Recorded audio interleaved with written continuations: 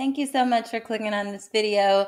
You can call me Twinkle, call me SheIsTwinkle, or call me Antoinette. As long as you're calling my name and watching the video, that's all that matters to me. Y'all, welcome back to my channel. I am here to review episode 5 and 6 of Love is Blind. This is season 6. We are progressing through this experiment, y'all. It's getting crazy, but before I get into it, like the video, subscribe, because I will be back for more. Anywho, let's jump right in. So the episode starts off. It is titled, She Lied to Me. I wonder who lied. Y'all, we already know who lied, but I'ma just play this story out for y'all. So, starts off with Jimmy and Chelsea. When he walks in, the first thing that he says is straight out of a breakup and in here with you. He told her that he loves the fact that she allows him to move at his pace. She goes to the beat of his drum. And basically, what I'm trying to do is propose to you. He gets down on one knee. He proposes. She melts to the floor. She says yes. And I am devastated because what about Trevor? Now, that date is over, so she walks into this date with Trevor. She's tearful. He's caught off guard. He's not expecting tears. At that point, she tells Trevor, I can't give you all of me right now. Pause.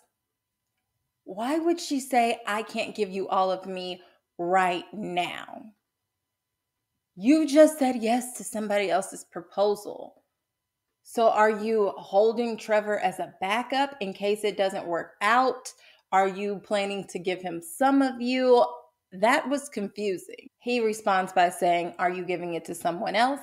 She says, yes. He said, do you have a reason why? She said, no, I don't. So then he asked her the question that we were all wondering, if I went first, would you have said yes to me? She was speechless. He said, well, that's not a good answer for his sake. Chelsea is getting all emotional. Trevor is very mature about it. He told her that I'm happy for you. As long as you're happy, I'm happy. And I believe Trevor when he says that. It's hard to be happy for somebody when you wanted them to be happy with you, but I believed him. He's a good guy. He just simply asked her if she could leave out first because he doesn't want to go back to the men's quarters and cry in front of everyone. And he just basically needs a moment to himself. She gave him that. She feels bad. I personally think that Chelsea's going to regret this decision, but okay. Then we move to Jeramey and Sarah Ann. What I can respect about Jeramey is that he didn't waste any time. Jeramey didn't even go and sit down on the couch in his date. Jeramey stood behind the couch, leaned over the couch, and he said, look, I'm going to be honest with you. I'm moving forward with Laura. So Sarah Ann is completely caught off guard. Sarah Ann says, is it something that I did wrong? As if this is an interview, as if she is a candidate applying for a job position. And he said, no, you didn't do anything wrong. It's just Laura for me. So I wanted to get straight to the point. I owed you that at least. And you're a great person. There's nothing bad I can say about you. All right. So let's move right along. Sarah Ann goes back to the women's quarters and she sees Laura. She didn't waste any time. She said, it's you. It's not me, but I'm happy for you. I don't know if she's actually happy for her, but she said she was happy for her. At that point, Laura gets up. Laura goes and hugs her. Laura said, I didn't want to say anything as to who I was dating. And she said, no, it's not a big deal. Sarah Ann said, no, it is not a big deal. I'll have my moment. And I don't know if Laura caught that. Why would she say, I'll have my moment? What do you mean? That was odd. That was off-putting. Sarah Ann has obviously watched this show and she knows, don't worry about it. I'm going to see this man again. I will have my moment. Well, in the midst of that, Laura wasn't bothered by it. Laura then goes into her date with Jeramey with an A, and she sees flowers and they're waiting for her. We already know that's a telltale sign. He gets on one knee, proposes to her. She's super excited. He's excited. They're now engaged. We wrapping up really quick here. So now that we have this proposal that Jeramey has done with Chelsea, we are quickly getting to the reveal. We see Jeramey in his confessional, and he is saying, I've never been so sure about Jessica. And he stops himself and he says, oh, no, no, no. I've never been so sure about Chelsea in my life. You unconsciously said what you were really thinking. You are going to go and meet your future wife being Chelsea, but you're still thinking about Jessica. Is that not a sign? Okay. We see the doors open, Jeramey on one side, Chelsea on another. Jeramey has that nervous smile on his face. Chelsea charges at Jeramey, like not full speed ahead, but she literally ran to him. It wasn't a cute run. It looked like she was charging at him. She looked like this character off of Trolls. Oh, I can't think of her name. Chelsea's mouth dropped open like, oh my gosh, you're so hot. That is how her mouth dropped open. And she literally charged at him and was like, you're so cute. She's looking at him and her face is scrunching up like she wants to eat him. Oh my gosh. Like it was a lot. I was like, Chelsea, keep it cool. Be cute. You got on the dress. He's the one that has to get on one knee. What are you doing? She was just overwhelming him with kisses. And he, in my opinion, seemed very underwhelmed. I think he expected to see Megan Fox, and she was certainly not Megan Fox. And he is acting nervous. You can tell that he's trying to play it cool, act natural. He gives her the ring. She's shaking. She's so excited. So then they sit down. At that point, she's super excited. She's like, oh my gosh, you're so cute. You're so cute. And he's like, yeah, you are like gorgeous. Y'all know that Jeramey is bad at lying. Jeramey makes it worse because he tells her while they're sitting down, wow, this is really exciting. It's weird because I almost went home this morning. And then Chelsea's facial expression changed because why would you tell the woman that you proposed to and that you're now seeing for the first time that you almost went home on the day that you're supposed to see her, as if you were regretting the decision that you made? Then we see Jeramey in his confessional, and you can tell this confessional is being done right after the reveal because he says in the confessional, she definitely lied to me on how she looks. Hence the episode title, She Lied to Me. He said, she definitely lied to me on how she looks. But it really doesn't matter. I'm very attracted to her. I can work with that.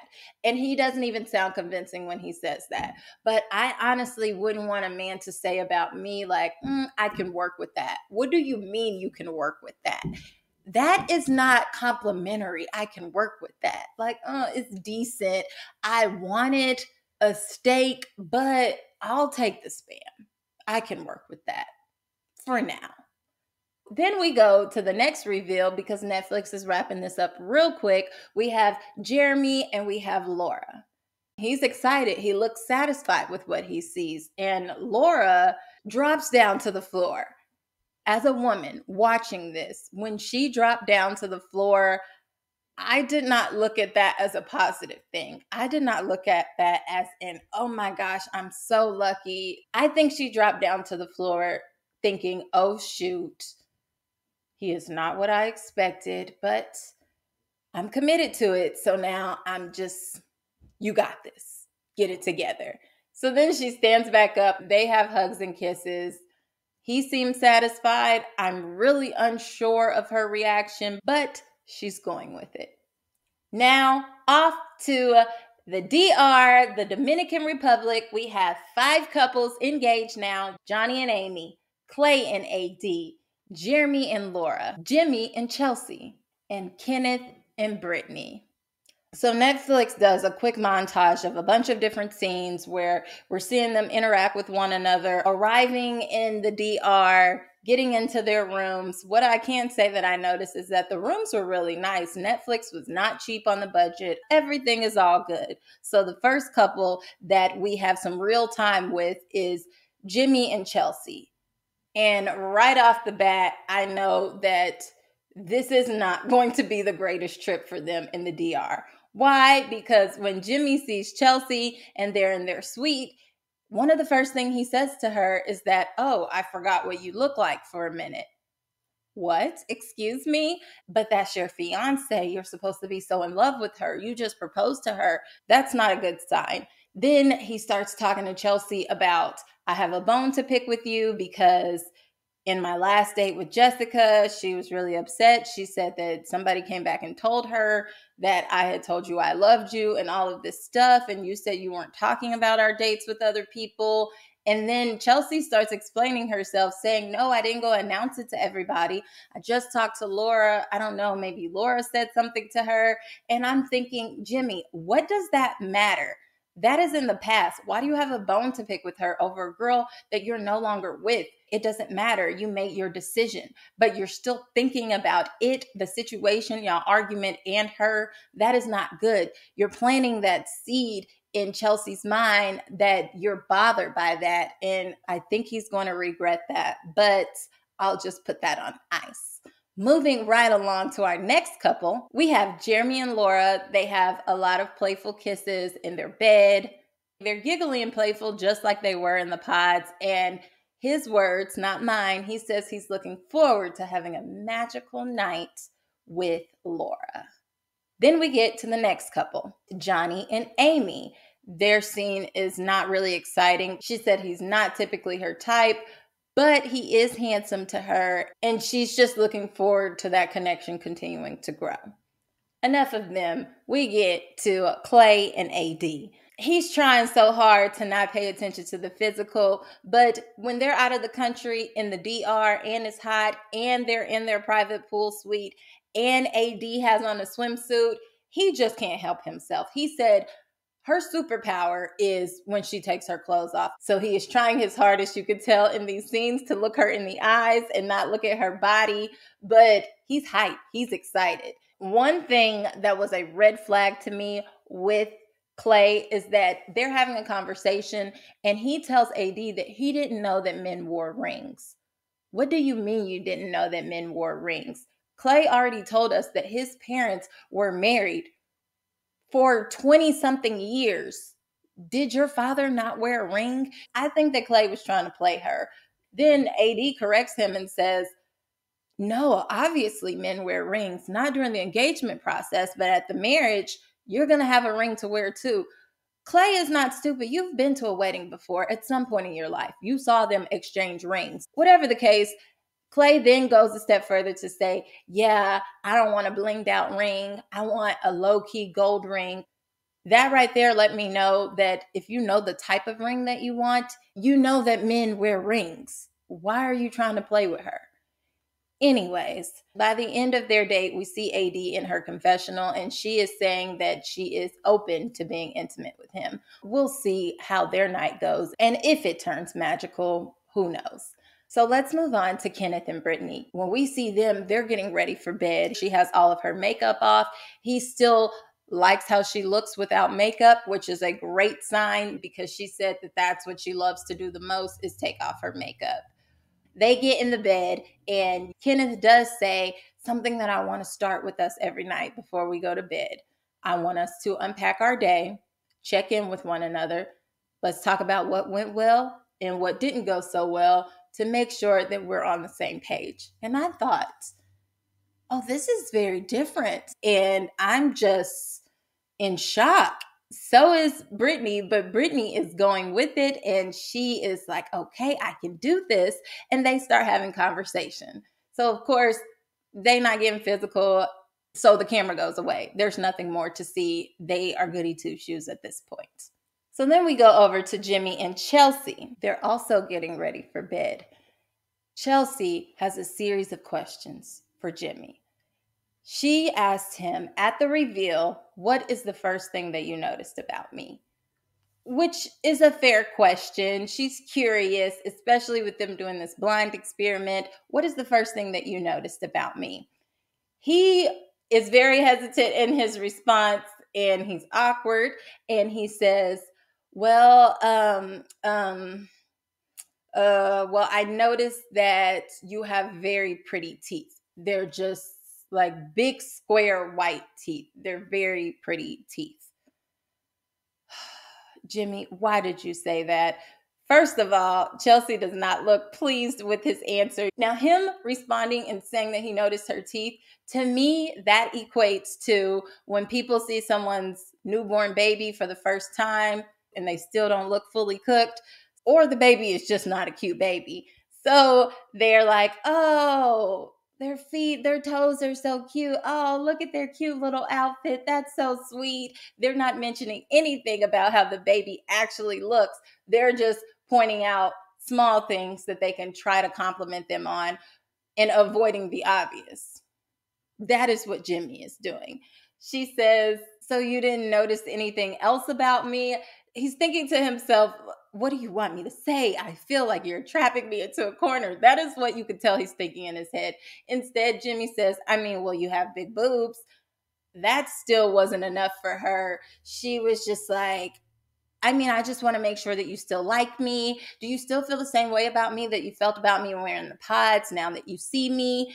You can see that the wheels are turning in her head and she's unsure of how he feels about her. And whatever insecurities she already had, it's starting to bleed out at this point. And so she's trying to ask him and he's trying to act natural. He doesn't know how to act natural.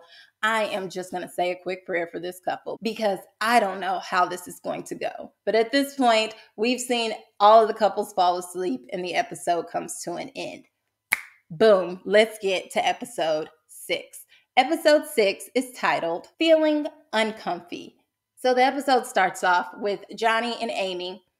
You can tell that they're laughing and they're playful and they're getting more comfortable with one another. There's no conflict, but I personally don't think anything intimacy-wise has gone down at this point.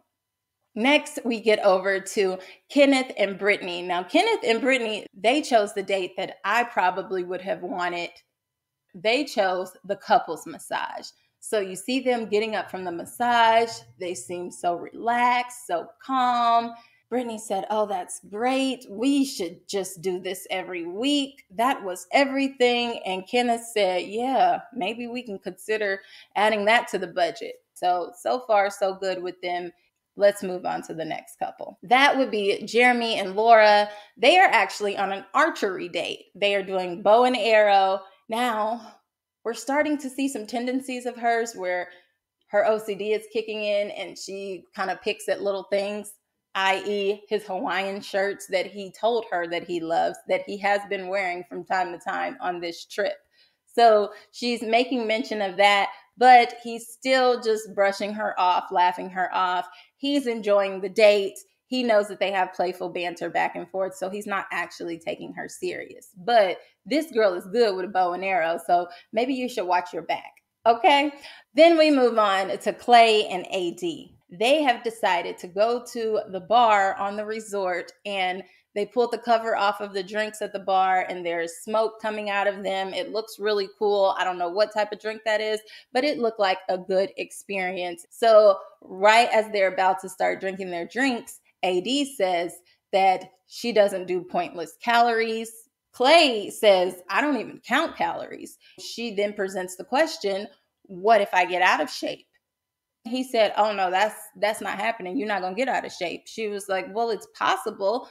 Like, what about when I start having kids? Women's bodies change. And so Clay says, no, I'm going to be hard on you. I'm going to be working on you. Let's get it together. Go, go, go. You need to lose this weight. You need to trim it down. And she said, no, why would you do that?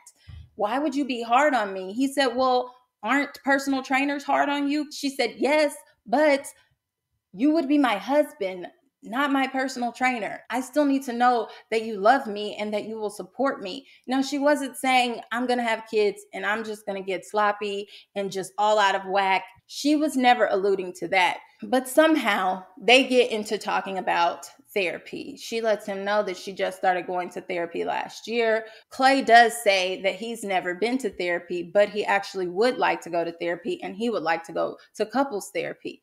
Something else I had to point out about their date is that even though she's been in therapy, she even admitted the fact that she doesn't feel like she deserves love because she doesn't have it. that also made me think about her broken relationship with her father, who is now deceased. Maybe she didn't feel the love from him, so why should I feel like I deserve it from anyone else? They both have a lot they need to work on. She also is concerned about the fact that on her wedding day, there's not going to be anybody to walk her down the aisle. So Clay gets another point. He steps up and says, well, you have a great relationship with your brothers. I'm sure that they can walk you down the aisle.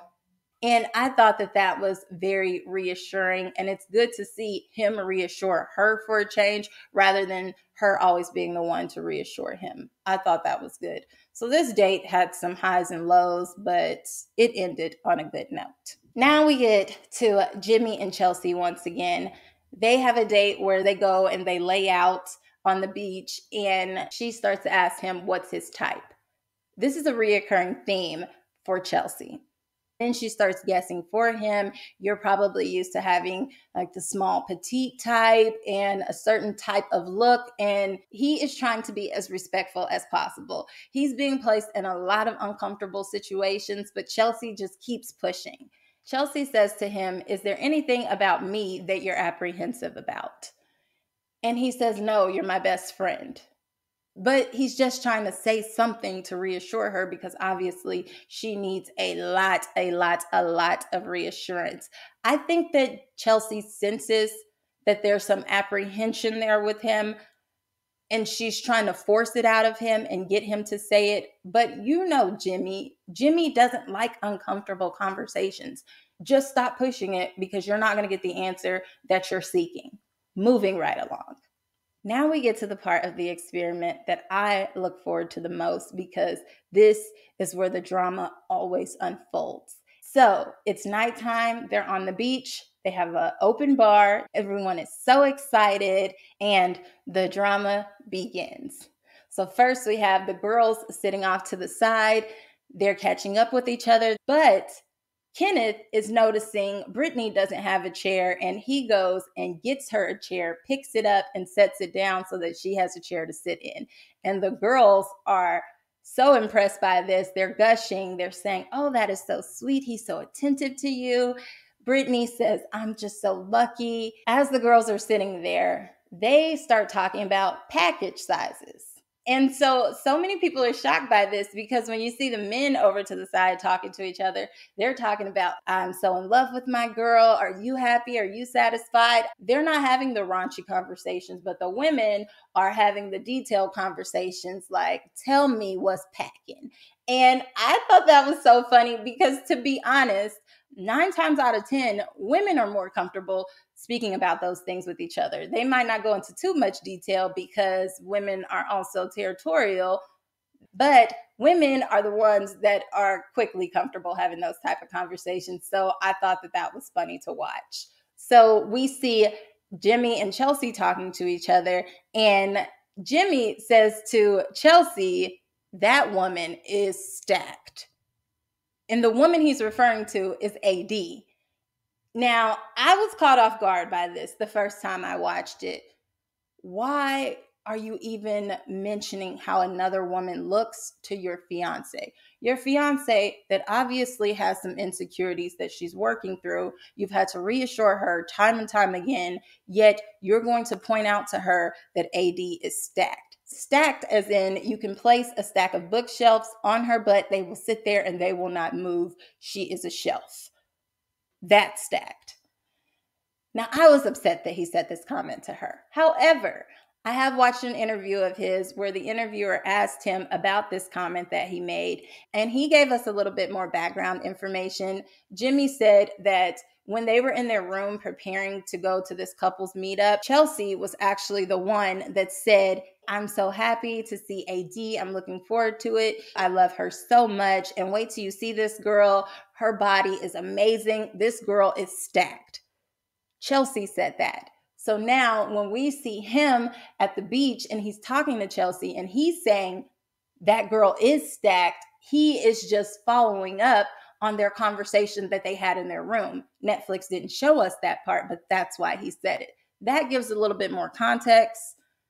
I guess that makes it okay because technically she said it first and he is just saying, oh, now I see what you saw. I agree with you. She is stacked.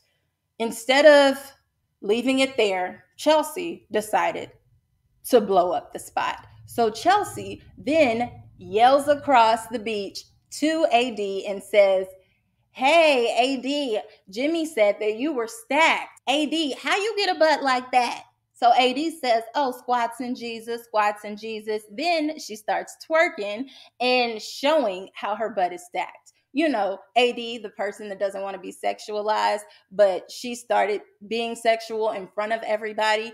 Also, your fiance is there. Why are you twerking in front of everybody? That didn't sit well with me. I'd be seeing red flags with AD too, but okay, play into it. Right after this happens, then Jimmy goes over to actually hug AD. Then he decides to chat with her. Okay, so in the midst of them having a conversation, which he's saying positive things about Chelsea and how they're doing good, and he's asking AD if she's happy with Clay and all of this and that. Chelsea is feeling extremely insecure and she goes and sits off to the side with Amy. She's telling her that she feels sick to her stomach. She's so mad about the comment that Jimmy made, although she planted the seed in his head back in their room, but whatever. And she says he just spun her around and did a 360, which in Jimmy's defense, he did not spin her around. AD spun herself around while she was talking to him. Another thing I didn't agree with, another red flag of AD, another instance of her sexualizing herself, but whatever. Back to Chelsea and Amy. One thing that Amy did say to Chelsea that I 1000% agreed with, Amy said, you should feel like the only girl in the world with your man. And I can say that that is exactly how Johnny acts with Amy, but that is certainly not how Chelsea feels with Jimmy. Chelsea says that it was just so wrong for him to bring that up to her after he's seen AD and she felt uncomfortable, so she didn't know what to do. So she pointed it out to AD to play along with it. Girl, you should not have played along if you were uncomfortable. That is sending him mixed signals. You should have said something. But since you acted like it was okay and you went along with it and you planted the seed in his mind to begin with, that is why he did it. Moving right along. So then we see Jimmy and AD. And what I noticed about AD is that she certainly has a flirtatious personality. I wouldn't even call it flirtatious. I would label her as somewhat of a seductress. You can't just say you're a nice person and you're being so sweet. The seductive eyes she was giving him as they were talking, as if she's trying to pull him in or as if she knows that he likes what he sees. I did not like that at all. Be respectful. Be respectful of the fact that you consider Chelsea to be a friend of yours, and the way that you're looking at her fiance is not okay. To end off their chat that they had with each other, AD said, I loved every minute of this conversation. We should talk more. About what? So you could do another 360 spin and give him bedroom eyes? Okay. So then the camera pans to Chelsea, Laura, and Amy. Jimmy goes over to them just to check in on them, and he asks if they're all happy. Laura's happy, Amy's happy, everything is all good. He smiles and he walks away. Meanwhile, Chelsea looks bothered, but she's trying to play it cool. She also looks like she's probably a few drinks in at this point. Then the camera pans to AD and Clay. AD and Clay are checking in with each other. Kenneth notices and he walks up to them and he says, okay, black love, I see y'all. And they're smiling, they're all good. And he starts talking to AD and Clay gives them the space that they need. He's like, hey, I'm gonna let y'all catch up. Cool. So while they're talking, AD seems to be talking normal, but that's because Kenneth does not come off as like, ooh, girl, you so fine. I'm just so pleased to be talking to you. He doesn't come off as thirsty. He actually is bigging up Brittany and he's speaking very highly of her and he's happy with the choice that he made in picking her.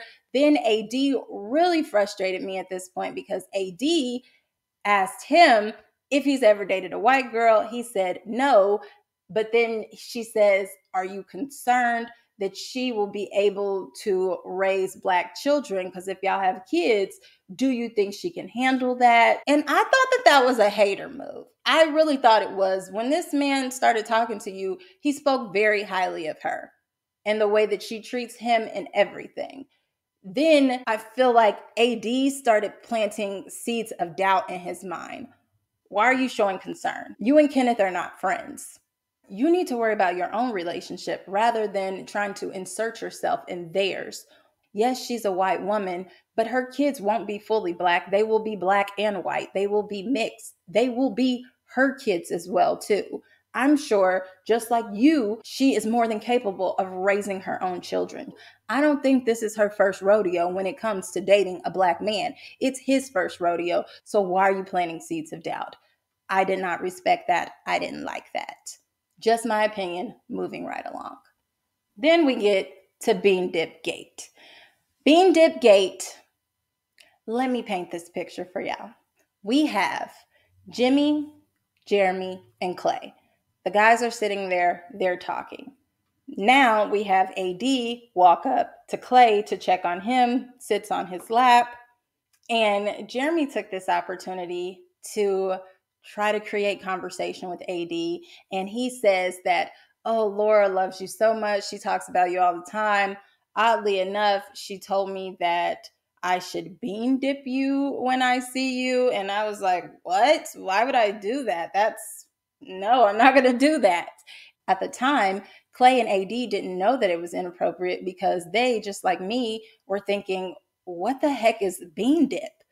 Who even thinks of bean dip? I don't even eat bean dip. What? Bean dip? What is bean dip? He basically described that it is like when you scoop up bean dip, like tapping a woman's boob. And I'm thinking, what?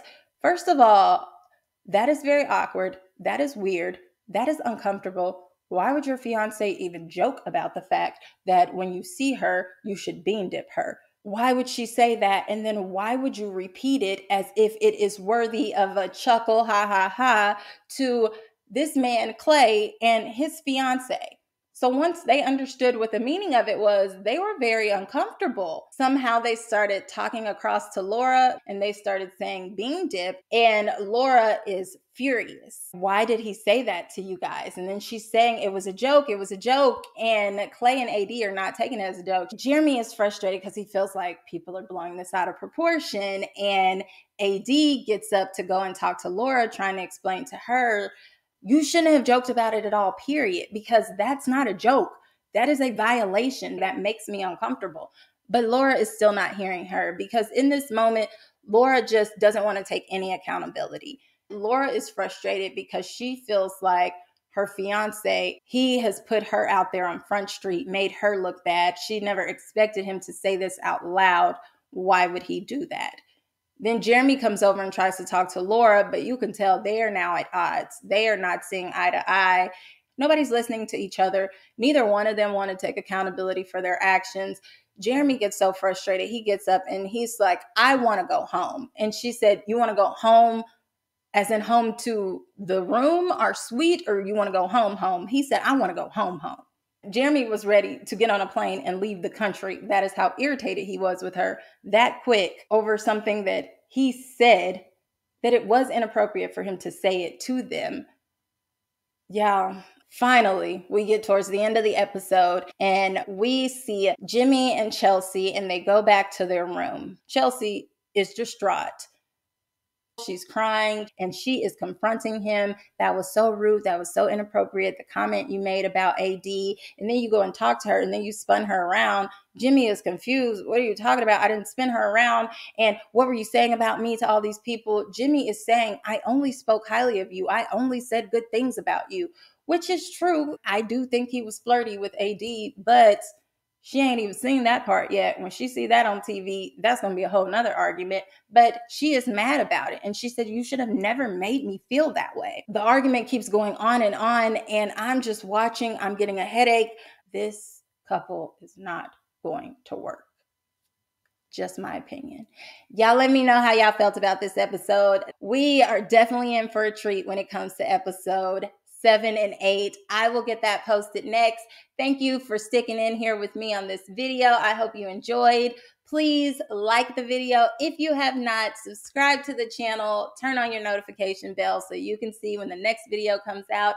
And until next time, I love you all. Bye-bye.